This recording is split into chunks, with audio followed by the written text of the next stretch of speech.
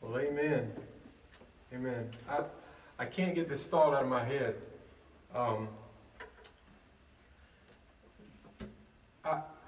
have a sense, because we here, I'm sure, are feeling it. I'm feeling it. I have a sense that you at home are feeling this too, that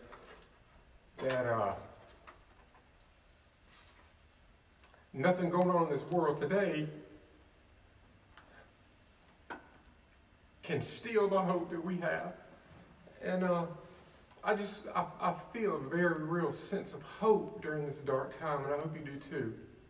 And as believers, nothing can tamp down, nothing can squash the hope that we have as believers in Christ. As Cameron has already said a couple times this morning, that against the darkest night, the brightest hope and the brightest stars shine. And so I hope you're feeling the hope of Jesus today. So let's look at that hope. Mark chapter 16, Mark's account of the victorious resurrection of Jesus Christ from the dead. I want to read verses 1 through 3 again. It says, "When the Sabbath was past, Mary Magdalene, Mary the mother of James, and Salome bought spices so that they might go and anoint him. And very early on the first day of the week, when the sun had risen, they went to the tomb. And they were saying to one another, 'Who will roll away the stone for us from the entrance of the tomb?'" Very quickly, just before we get into the rest of this passage, I want you to see something. I want you to see that the love of Christ that was displayed here, a love actually for Christ that was displayed here by these women. Jesus, whom these women dearly loved, he had died on Friday. And the Sabbath being over, they went very early on Sunday to anoint the body of their Lord in one last act of love to help take away the smell of death. Now, I don't want you to overlook what an incredible display of love this was. The horrible smell of a decaying body that they thought they would encounter didn't deter them from going. Their love was greater. Having no plan to remove the large stone didn't deter them. It was probably a stone that had been, it probably had a little track in it, and it had probably rolled downhill to the front entrance of the tomb. And so it being a large stone and having to roll it uphill, how were they going to do that? But that didn't deter them from going. Their love was greater. And even identifying themselves with Jesus when the white-hot outrage and opposition to him was likely still aflame, thus putting themselves in jeopardy too, it didn't deter them. Their love was greater. Jesus is worthy of such great love. So how about you? Is your love for Jesus so great that personal comforts, seemingly impossible logistics, or opposition can't deter your extravagant expressions of a lifestyle of love to him? Has your love for Jesus grown dim? Oh, Christian, look at the great love of your Savior for you and let your love for him arise. But I want to take you to the middle of this passage, verses 4 through 6, and I want you to see the gospel of Christ proclaimed. Listen to verses 4 through 6. "And looking up, they saw that the stone had been rolled back. It was very large. And entering the tomb, they saw a young man sitting on the right side, dressed in a white robe, and they were alarmed. And he said to them, 'Do not be alarmed. You seek Jesus of Nazareth, who was crucified. He has risen. He is not here. See the place where they laid him.' As the women arrived at the tomb, they saw that the stone had already been rolled away. And going in, there was an angel. That young man in a white robe was an angel. Going in, an angel there in the tomb declared, 'You seek Jesus of Nazareth, who was crucified. He is risen. He is not here.' They had gone to the tomb when the sun had risen and found out that the sun had risen." Hallelujah. They got to see with their own two eyes that he had risen from the place where he was laid. They had seen earlier when he was placed in the tomb, in the last verse, I think in Mark 15, some women were there. Some of these women were there and saw where he was laid. We can be assured today that Christ is risen from the dead. Though many people have tried to explain away the truth of his resurrection, there is no explanation for the empty tomb except that he is risen. No one even back then disputed that his tomb was empty. Even the guards at the tomb, who stood to be in great trouble for failing to guard the body, they didn't deny that the tomb was empty. The chief priests, who stood to lose if the story of a resurrected Jesus got out, they didn't dispute that the tomb was empty. In fact, Matthew 28 tells us that they circulated a story that the disciples stole the body, which is an absolutely ridiculous assertion. One, the grave clothes were still there, so if you're going to take a body out and steal it, it's wrapped in grave clothes. Probably the grave clothes are going with it. And two, we're assuming that scared of the Jews, scared of the Roman guards, disciples who fearful of their lives, could have taken on a group of Roman guards that were there, moved a stone. If the guards were asleep, the stone wouldn't have woken them up. You know, that theory is asking us to believe something absolutely preposterous. Jesus was truly risen. The women didn't go to the wrong tomb. They knew where he was laid. And the angel's declaration when they saw him assures us they were at the right tomb.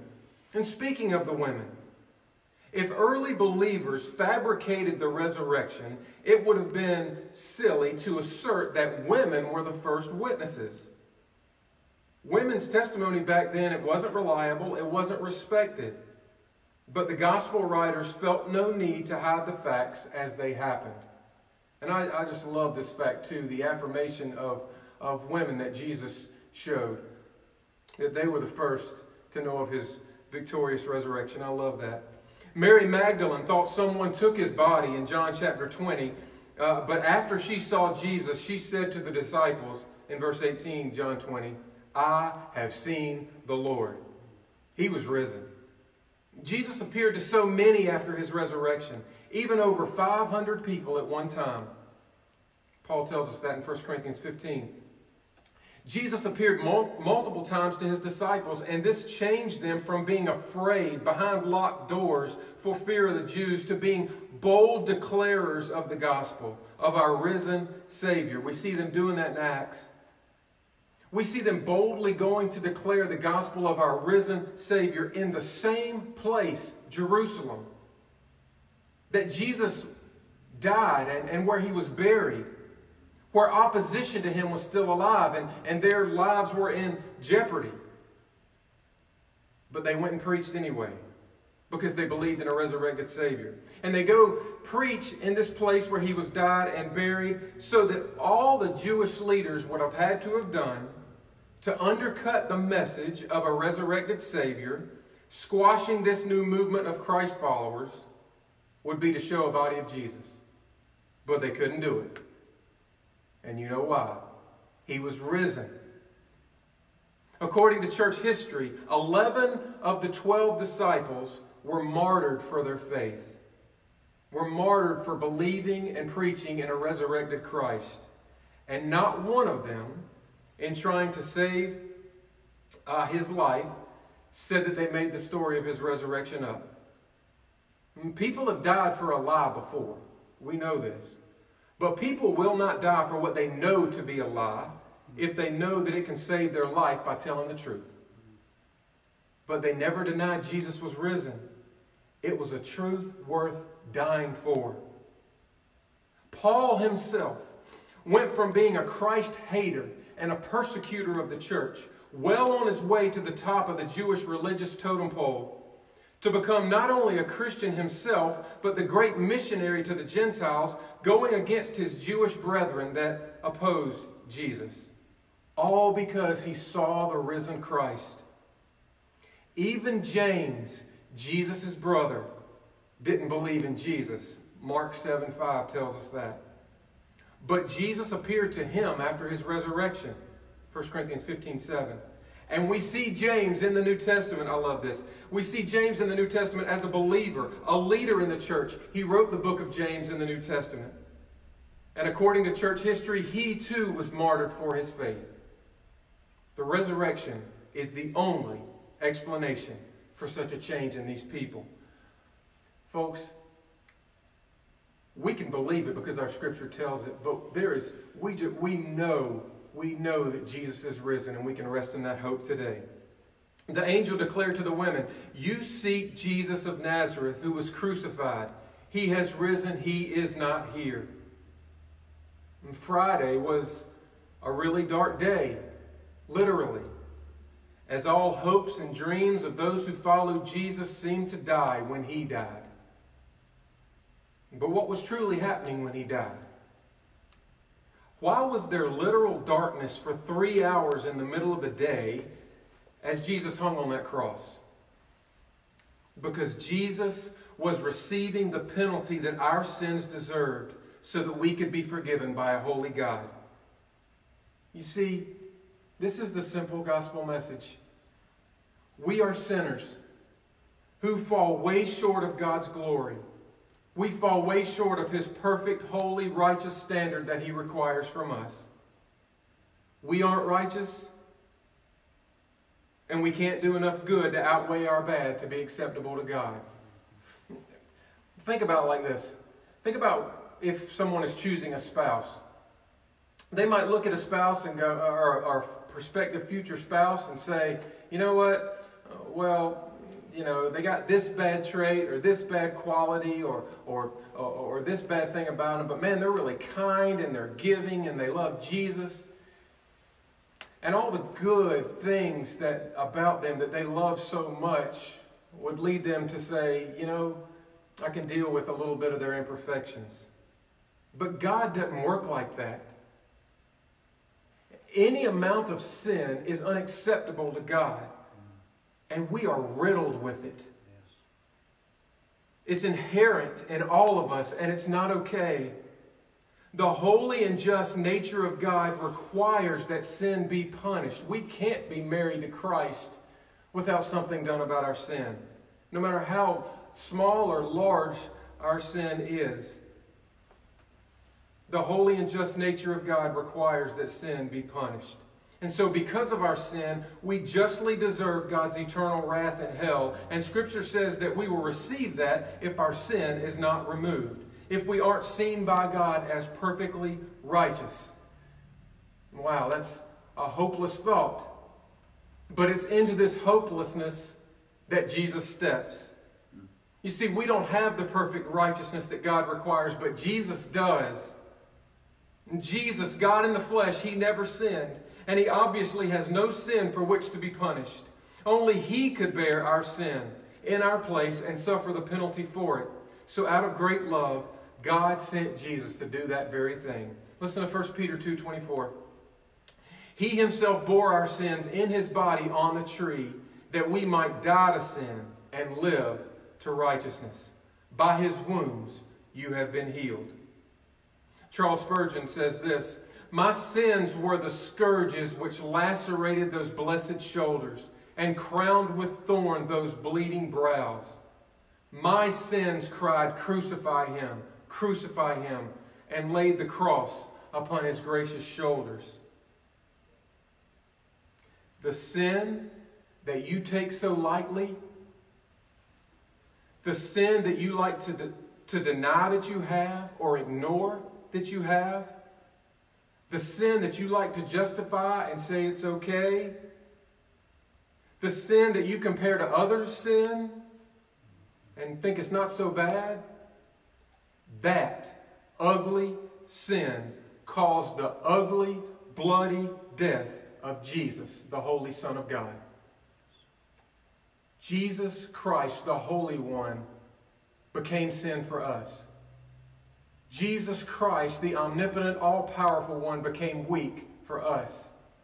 Jesus Christ, in whom the Father was well pleased, had the wrath of God poured on him. for us, for your sin, for my sin. So do you still want to minimize your sin? Do you still want to be indifferent to it? Do you still want to continue in it? May it never be. I read a tweet the other day, I think yesterday, by a guy named Gavin Peacock. He says this, he says, does God hate sin? Look at the cross. Of course he does. Does God love sinners? Look at the cross. Of course he does. Do you want forgiveness, hope, and eternal life? Look at the cross. Look at the cross. That which would take you to an eternal hell was taken by Jesus, and he suffered in your place for it so you wouldn't have to. Listen to 1 John 4, 9 through 10.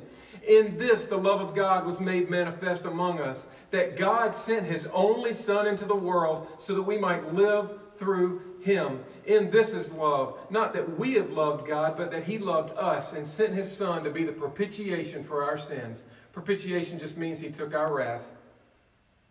So in the death of Jesus, God's great love for sinners was displayed, and his justice for sin was satisfied. Listen to Romans 4, the last part of 24 and verse 25. Jesus our Lord, who was delivered up for our trespasses and raised for our justification. So one significance of Jesus' resurrection is that it is God's declaration that Jesus' sacrifice was full payment for our sin, and that he accepted Jesus' death as sufficient to remove our sins and justify us before him. And Jesus took our unrighteousness upon himself, receiving God's wrath that we deserve. And now he offers to us the free gift of his perfect righteousness, making us acceptable to God, based on his righteousness given, not any righteous acts that we attempt, that we try to earn. Listen to 2 Corinthians 5:21. For our sake, he made him to be sin who knew no sin, so that in him we might become the righteousness of God. I use this illustration often, and so since we may have many that haven't heard, I want to share this. And just think about two twin brothers, one innocent, one on death row. And the innocent brother goes to visit his condemned brother on death row. And as he goes to visit him, he changes clothes with him. And the innocent brother takes on the clothes of the guilty. And the guilty takes on the clothes of the innocent. And the innocent goes to be condemned, while the guilty goes to live innocent and free. And that's what Jesus did for you. He took your unrighteousness and he went to be condemned so that you could take on his righteousness and go live free and forgiven forever. He offers you this gift of forgiveness and righteousness freely. To be saved, we receive it. We turn from our sins in repentance, and we put our faith in Jesus' work alone for our salvation. Let me read to you Ephesians chapter 2, the first 6 verses. If we put our faith and trust in Jesus for our salvation, listen to the hope. Listen to what your testimony is if you do that. And you were dead in the trespasses and sins in which you once walked, following the course of this world, following the prince of the power of the air, the spirit that is now at work in the sons of disobedience, among whom we all once lived in the passions of our flesh, carrying out the desires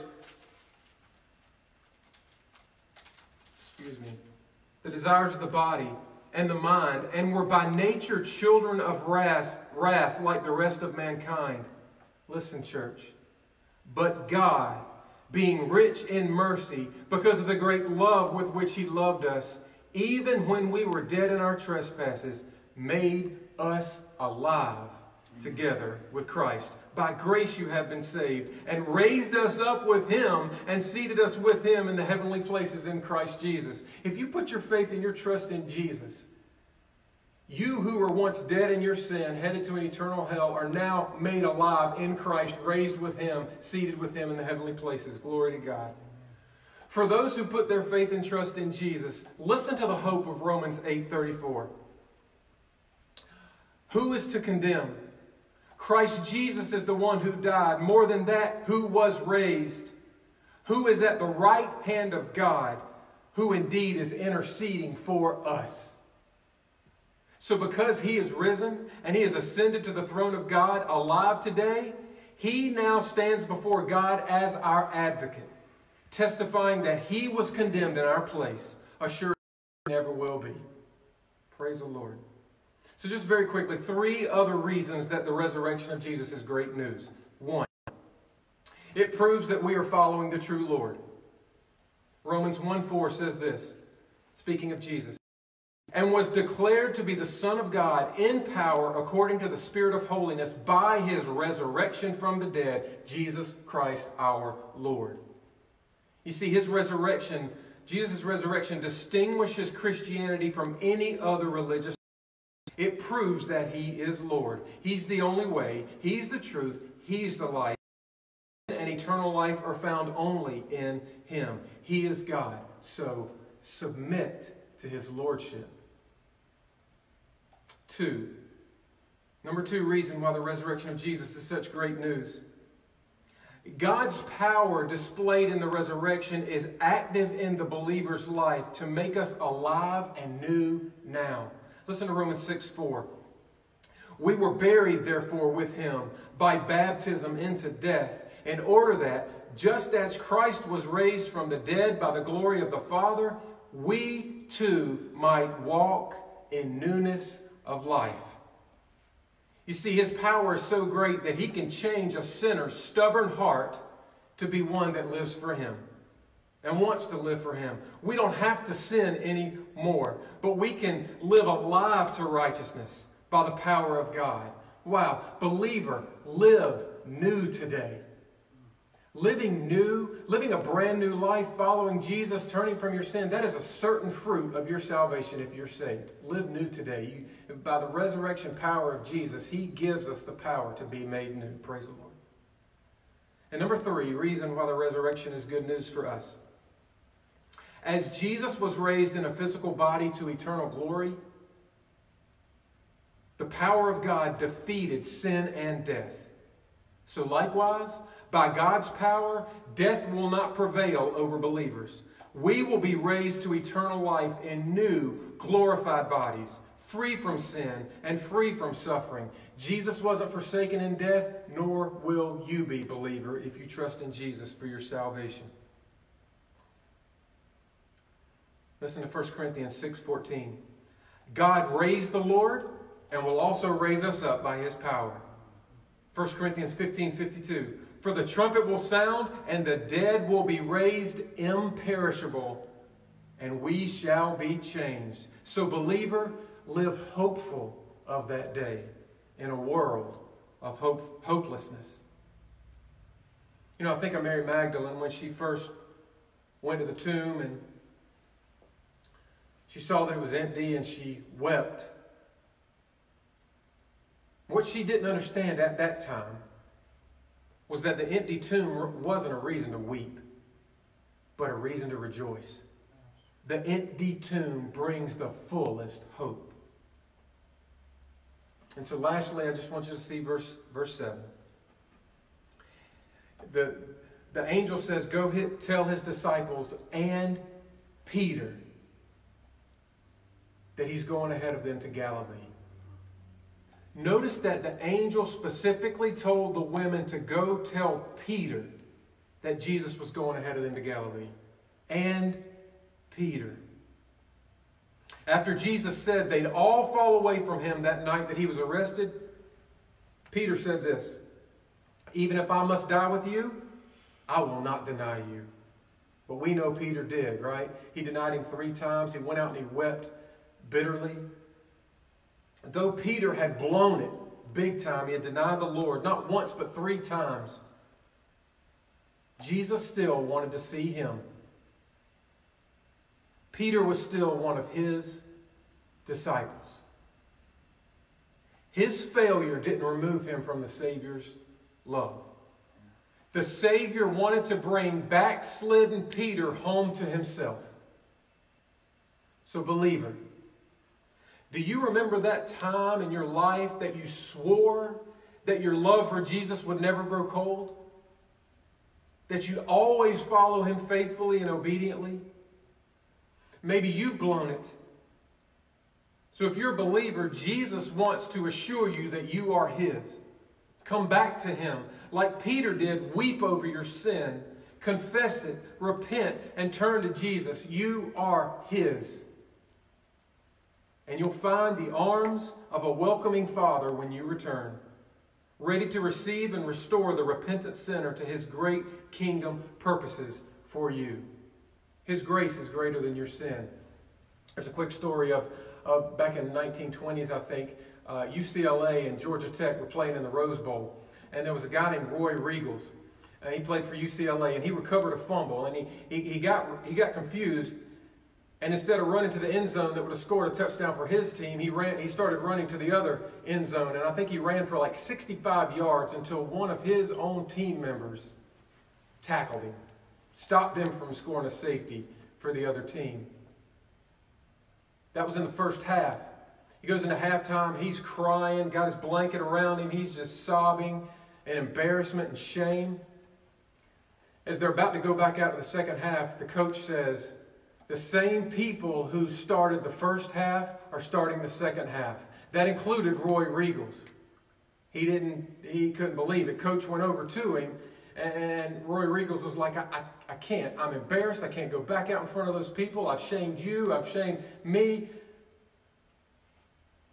The coach said, that was just the first half. There's a whole half to play. And the story goes on that he went out and he played hard that second half. That's a picture of what God wants to do and will do for believers if they'll return to him if they've blown it big time. Micah 7:18.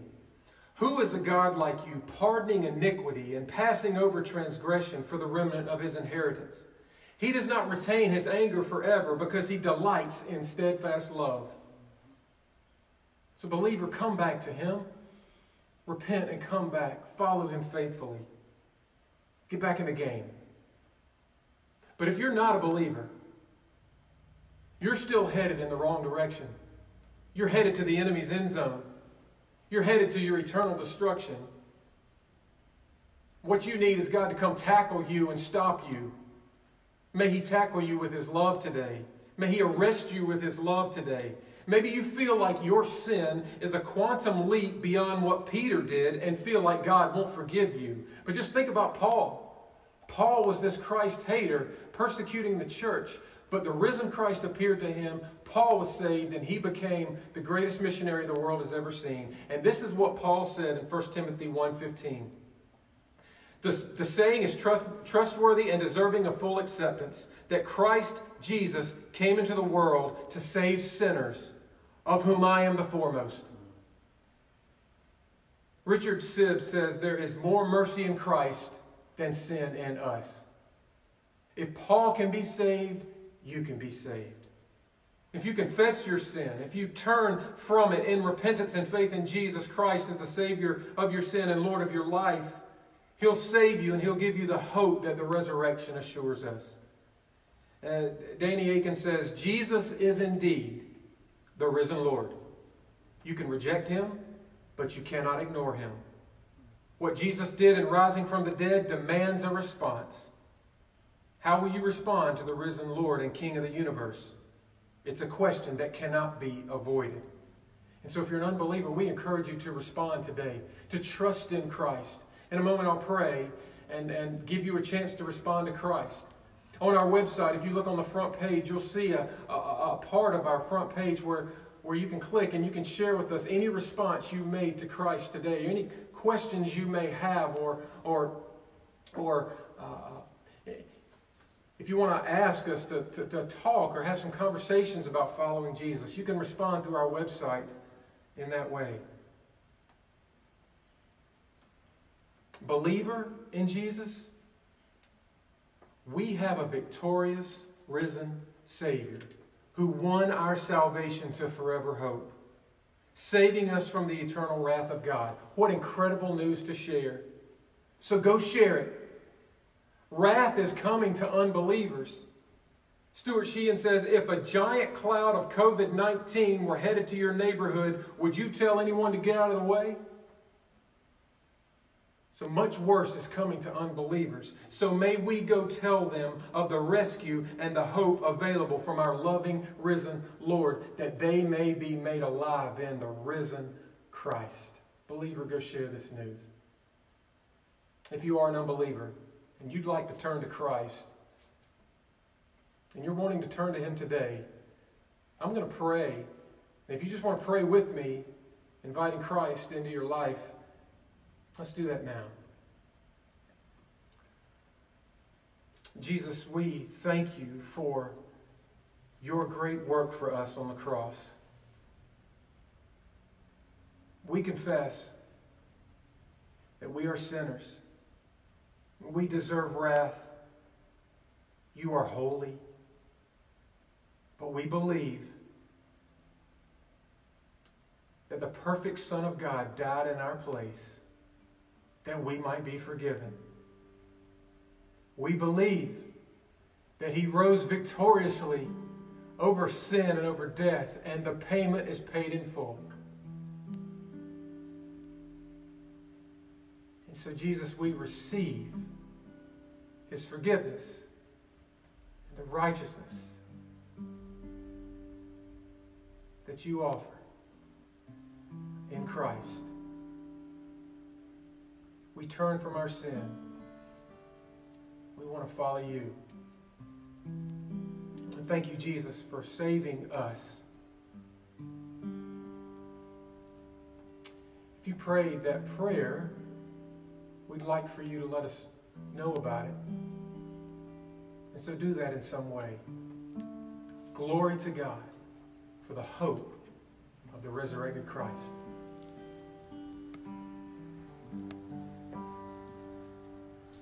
God sent His Son. They called Him Jesus. He came to love, heal and forgive.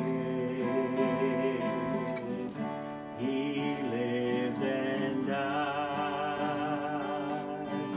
to buy my pardon. An empty grave is there to prove my Savior lives. Because He lives, I can face tomorrow. Because He lives, all fear is gone. Because I know He holds the future, and life is worth the living just